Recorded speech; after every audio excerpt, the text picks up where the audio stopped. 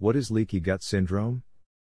Leaky gut syndrome in conjunction with autism is still being researched. A number of studies and research are underway to better understand how the syndrome starts, why it can be prevalent in autistic children, and how to treat it.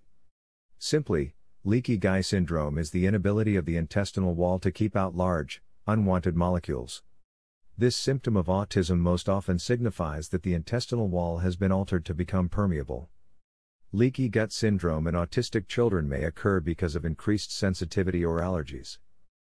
Leaky gut syndrome is problematic for one's health because it allows molecules and substances, such as proteins, that are normally filtered out of the intestinal tract into the intestines. Because these molecules are not usually allowed inside the gut, the body misinterprets these non-harmful substances as a virus or infection and begins to produce antibodies to attack them. In turn, this creates a process where one's body recognizes certain foods, as well as any of the body's regular molecules that are similar to these foods, as harmful, causing an autoimmune disease where the body attacks itself. These are merely two possible outcomes with leaky gut syndrome.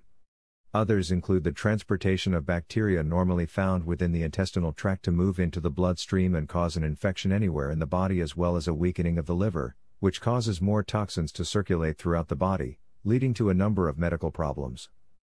What can cause leaky gut syndrome?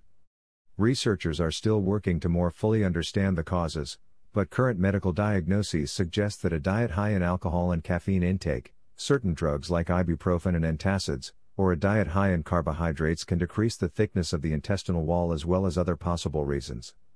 These are just a few possible reasons, and ways to treat leaky gut syndrome are just as uncertain as the reasons.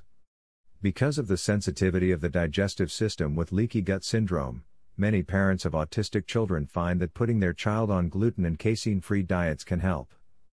Both gluten and casein are proteins, and a diet with these proteins may irritate and inflame a leaky gut syndrome, though at the moment, researchers are still studying this.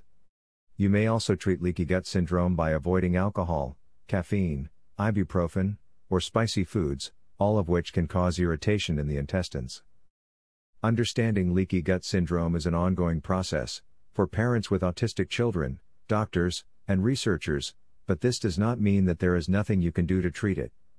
Simply being aware that your autistic child may have leaky gut syndrome will help you to better understand and improve his or her life.